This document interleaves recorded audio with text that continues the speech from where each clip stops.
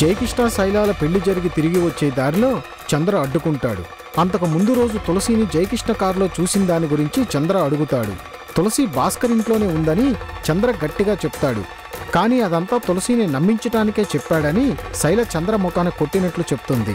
పెళ్ళయ్యాక ఇంటికి వచ్చిన జయకృష్ణ తులసి గురించి వివరాలన్నీ భాస్కర్ని అడిగి తెలుసుకుంటాడు. కానీ భాస్కర్ దాటివేస్తాడు. రాత్రి గుడి నుండి తిరిగి వచ్చిన తులసి కిచెన్లో భోజనం చేస్తూ ఉండగా శైల అక్కడికి వస్తుంది.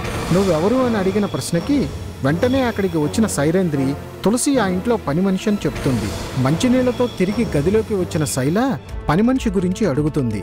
శైల మాటల్ని బట్టి అది తులసి అని జయకృష్ణకే అర్థమవుతుంది.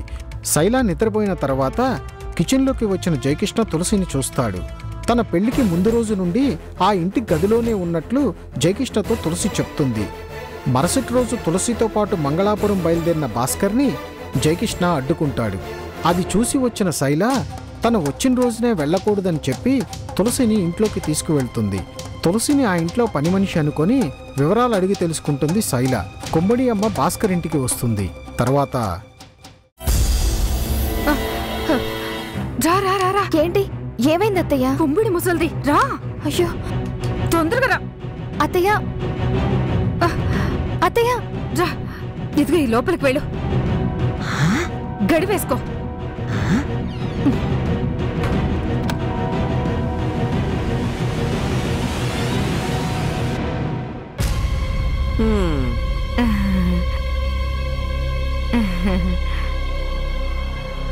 ఎవరా పిల్ల?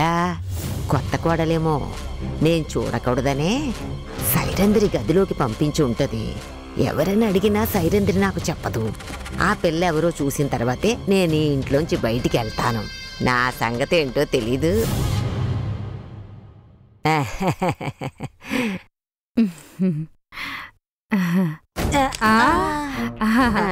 ఏంటి ఇంత పొద్దున్నే? నిన్న పెళ్లి కూతుర్ని దగ్గర నుండి చూడలేకపోయాను. అదే మన కుటుంబంలో ఒక కొత్త అమ్మాయి వచ్చింది కదా, అందుకే ఓసారి దగ్గర నుంచి చూద్దామని వచ్చాను. తను ఇక్కడ లేదు. ఇద్దరు కలిసి ఆలయానికి వెళ్ళారు. ఆలయానికి వెళ్ళారా? అయితే త్వరగా వచ్చేస్తారుగా. లేదు, ఆ తర్వాత జయకృష్ణ స్నేహితుడింటికి వెళ్ళి వస్తాడు. అయినా భోజనానికైనా వస్తారు కదా. రారు. వాళ్ళు రాత్రి అవుతుందని ముందే చెప్పి వెళ్ళారు. రాత్రి అవుతుందా?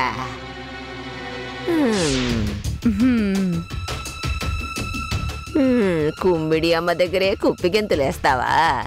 నువ్వు నా దగ్గర ఏదో దాస్తున్నావు కదా. అది సరే, కాఫీ ఏమన్నా ఉందా అమ్మాయి? అయ్యో, ఇవాళ ఇంట్లో కాఫీనే పెట్టలేదు. మేం కూడా గుడికి వెళ్ళాలని రెడీ అయ్యాం కదా. ఓహో, మీరు కూడా ఆలయానికి వెళ్తున్నారా? అయితే సరే, నేనెళ్ళి వాళ్ళు ఉన్నప్పుడే వస్తాలే. అయ్యో, ఎంగిలి చేత్తో కాకిని కూడా తోలదు అన్నట్టు ఇంటికి వెళ్తే మర్యాద చేయలేదని నువ్వు అందరికీ చెప్పొద్దు. మరి కొంచెం హడావుడిగా ఉండడం వల్ల. అబ్బే, నేను ఆ టైపు కాదు. నువ్వు అలాంటి దాను కాదు కదా. పేసరంత ఉన్నా కూడా అందరికీ పంచి పెడతావు నువ్వు. అవును. సరే సైరంద్రి, చిల్లరేమైనా ఉందా చేతిలో? అయ్యో లేదు. చిల్లరంటే నా ఉద్దేశం 100-200 అని అర్థం. అయ్యో, అది చేపలొస్తే కొన్నానిప్పుడే. సరేలే, అయితే నే వెళ్తున్నా. అలాగే. ఇది కొన్న చేపలు చివిడి చింతకాయలు అవ్వాలి. ఏమైనా అన్నారా? అదే, నువ్వు కొన్న చేపలు రుచిగా ఉండాలన్నాను. మంచి ఫ్రెష్గా. అయ్యో దేవుడా.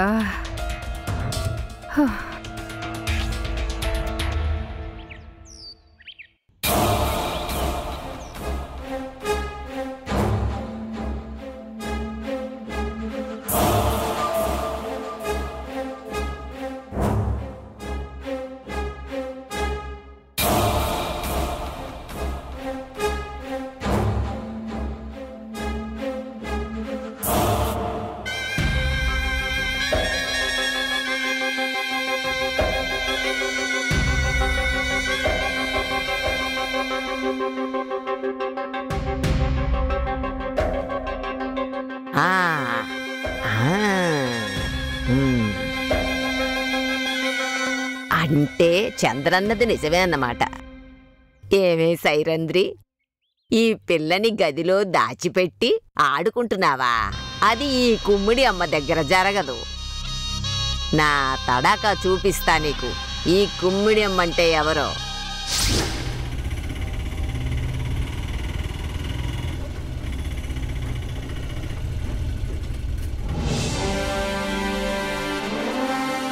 ఎంతైంది? 60 రూపాయలు. ఆ? అదేంటి మీటర్ 25 రూపాయలేగా చూపిస్తుంది? అది అవునా? అంటే ఏంటి? రిటర్న్ ఛార్జీ కూడా కావాలి. ఆ అయితే ఓ పని చేయి, నన్ను ఎక్కించోటే దింపేసేయి, సరేనా? అబ్బా, ఇదేం పెద్ద తలనొప్పిరా నాయనా. ఆ తలనొప్పే మరి. నేను నిన్ను శపించబోతున్నాను. ఈ కుమ్మిడి అమ్మ శపిస్తే నువ్వు నీ 7 తరాలు 7 జన్మలకి ఓం క్రీం నం ఓం అయ్యో అమ్మా, శపించుకు. ఓం. డబ్బులొద్దు, ఫ్రీయే. అయ్యో, నువ్వు నాకు కోపం తెప్పించొద్దు. బండి తీసుకొని పోరా. అలాగేనమ్మా. బాబా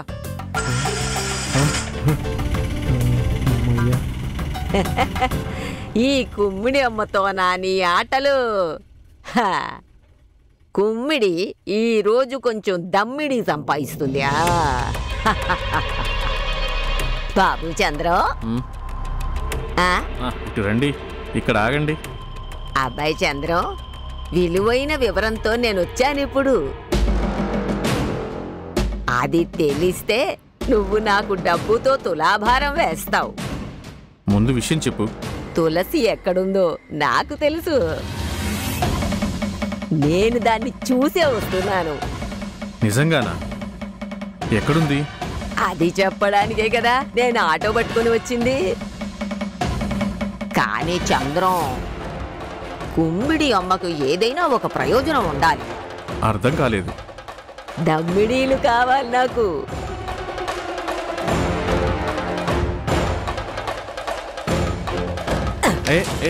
అరే ఏంటిది? ఇప్పుడు చెప్పు, తులసి ఎక్కడుంది? అది చెప్తే నువ్వు నమ్మవు. నువ్వు ముందు విషయం చెప్పు. దానిప్పుడు భాస్కరం ఇంట్లో ఉంది.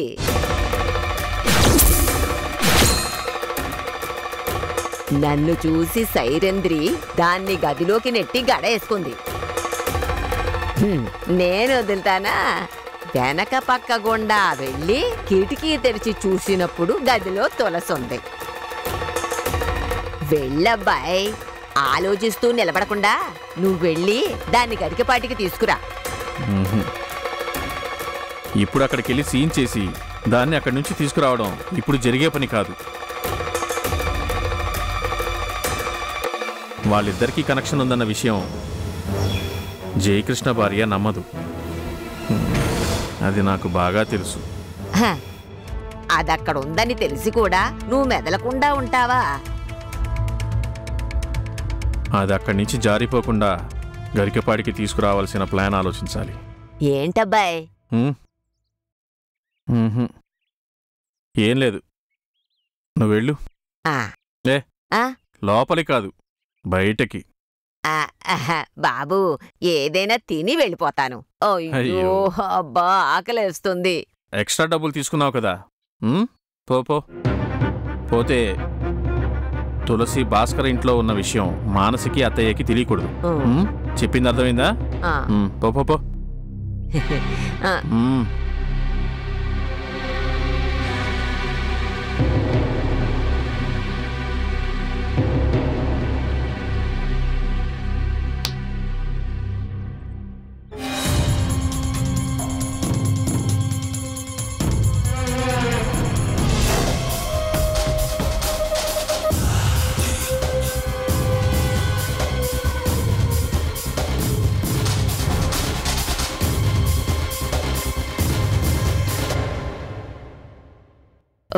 ఎవరొచ్చారు?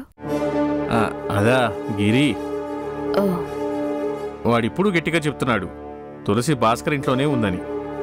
చంద్ర మిమ్మల్ని అనవసరంగా గొడవల్లోకి తీసుకెళ్ళింది ఆ గిరే కదా. ఒకసారి వాడి మాటలు నమ్మి వెళ్లారు మీరు. మావయ్య వాళ్ళ ముందు పరుగు పోయింది. ఏంటి ఇది విని మళ్ళీ గొడవకి వెళ్లే ఉద్దేశంలో ఉన్నారా? అలాంటి ఉద్దేశం ఉంటే నీకు చెప్పాల్సిన అవసరం నాకు లేదు. ఎవరు పిలిచినా ఇన్ని సమస్యలు వచ్చాయి కాబట్టి తులసి మావయ్య ఇంటికి వెళ్లదు. తనని పెళ్లి చేసుకోవాలనుకున్నారు జయకృష్ణ. జయకృష్ణ పెళ్లి చేసుకున్న తర్వాత తను ఎలా ఆ ఇంట్లో ఉంటుంది?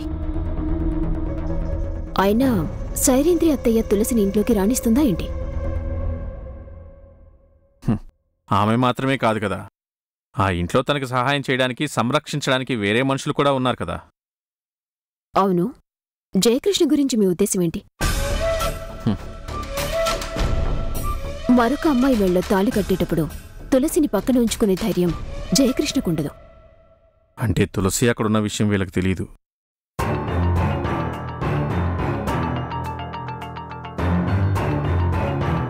ఒకవేళ తను మీ మావయ్య ఇంట్లో ఉన్నా నాకు భయపడి ఇక్కడికి రాకుండా ఉండాల్సిన పనేముంది?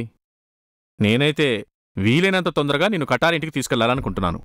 అదే ఇప్పుడు నా ఏకైక ధ్యేయం.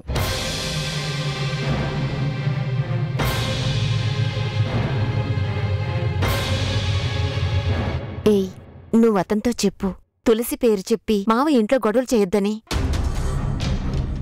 నా కూతురు తనకిష్టమైన చోటు ఉంటుంది, దాని గురించి అడగడానికి అతనెవరు?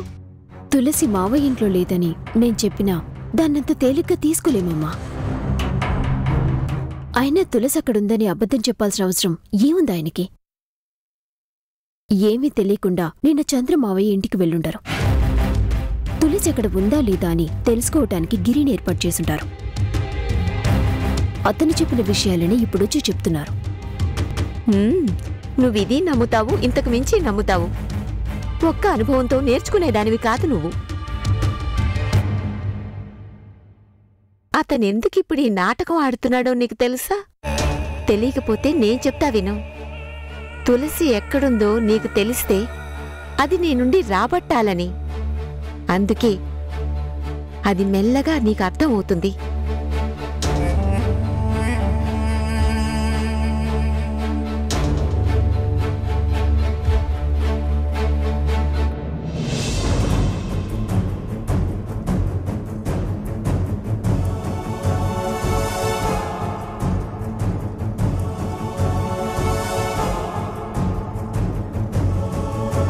శైల ఇంకా రెడీ అవ్వలేదా?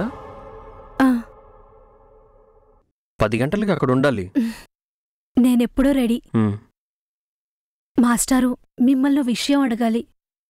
ఏంటది? అడుగు.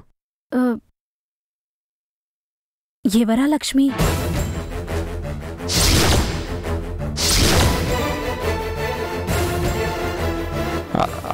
అదేంటి ఇప్పుడు ఆ ప్రశ్న ఎందుకు? నువ్వు తనని పరిచయం చేసుకున్నావు కదా.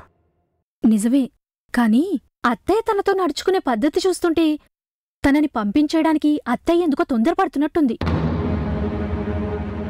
తనే ఇంట్లో పని మనిషి అయినా మనిషే కదా.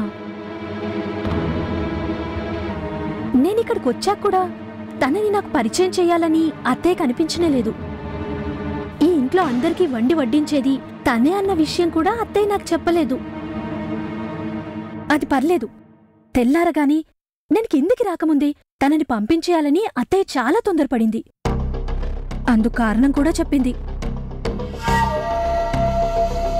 అది అబద్ధం అని నాకు తెలుసు. ఇప్పుడు ఏంటి శైల నీ ప్రాబ్లం?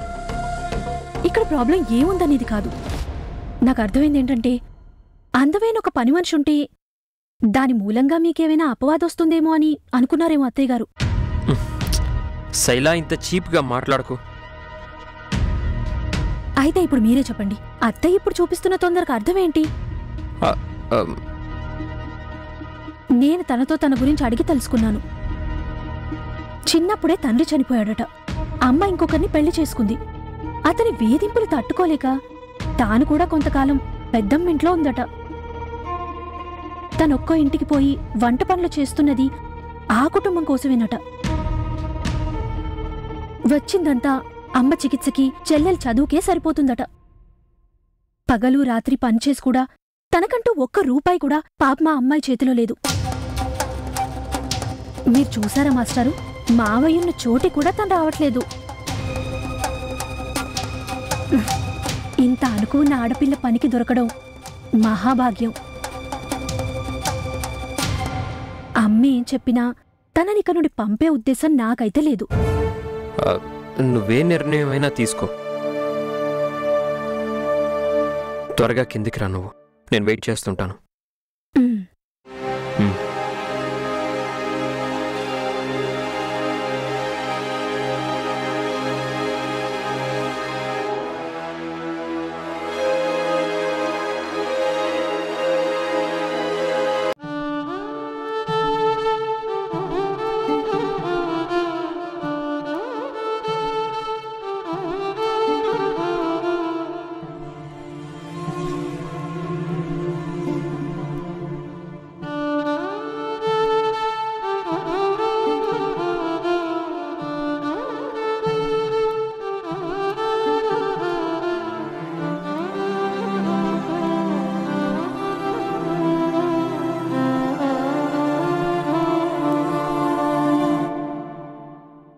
అమ్మా, చాలా పొద్దుపోయింది. నువ్వు భోజనానికి రా. శ్రీలక్ష్మి ఇప్పుడు ఇక్కడికి రావటమే లేదు. అయినా ఇంకెవరున్నారని వస్తుందిలే. తను కావాలని రాకపోవటం కాదమ్మా, సరళా టీచర్ తనిక్కడికి రావటానికి ఒప్పుకోవడం లేదు. నందు తులసిల గురించి ఏదైనా విషయాలు తెలిసేది తన ద్వారానే. ఇప్పుడు ఆ దారి కూడా లేదు. తులసి ఫోన్ నెంబర్ కోసం నేను బాలమాస్టర్ ఇంటికి వెళ్ళాను. నా మీద నమ్మకం లేక వాళ్ళది నాకివ్వలేదు. తులసి నంబర్ శ్రీలక్ష్మి నాకిచ్చింది. నువ్వు దానికి ఒకసారి ఫోన్ చేయి. నంబర్ నేనిప్పుడు తీసుకొస్తాను.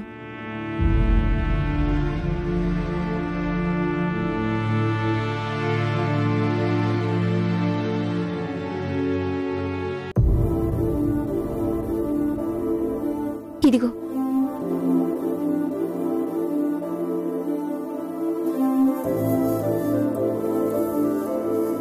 ఇప్పటికీ అమ్మకి నా మీద నమ్మకం లేదని అర్థమైంది.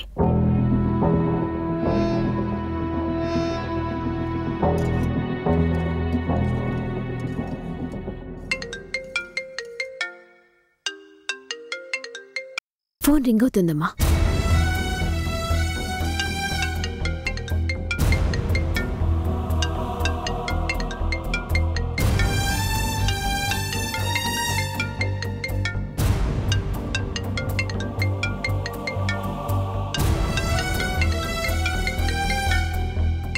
లక్ష్మి, ఫోన్ రింగ్ అవుతూనే ఉంది, వినపడ్డం లేదా? అది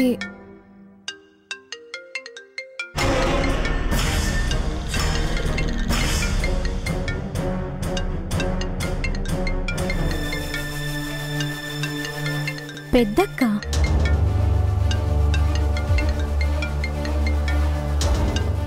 ఇదిగో, నువ్వే మాట్లాడు. నేను తర్వాత మాట్లాడతాను. ఇప్పుడు మాట్లాడితే తను తొందరగా పెట్టదు, అందుకే.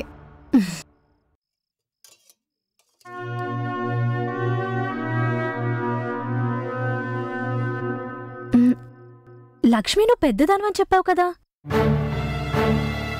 మరి పెద్దక్కెవరు? అది మా పెద్దమ్మ కూతురు. మరి అమ్మ చెప్పిందేమో పెద్దక్కని ఫోన్ చేయమని. అలా అయితే ఏదైనా అవసరం ఉంటుంది, నువ్వే వాళ్ళకి కాల్ చేయి. అది డబ్బుల కోసం ఫోన్ చేస్తున్నారని నాకు తెలుసు. నేను తర్వాత మాట్లాడతాను. చెల్లెలి ఫీజు కోసం చేస్తున్నారేమో. అమ్మకు ఆరోగ్యం బాగోలేదన్నావు కదా.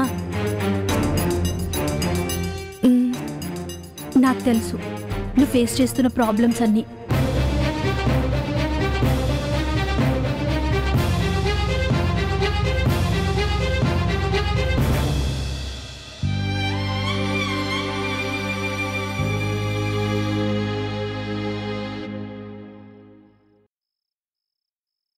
నా నెంబర్ అని తెలిసి తను ఫోన్ తీయలేదనుకుంటా.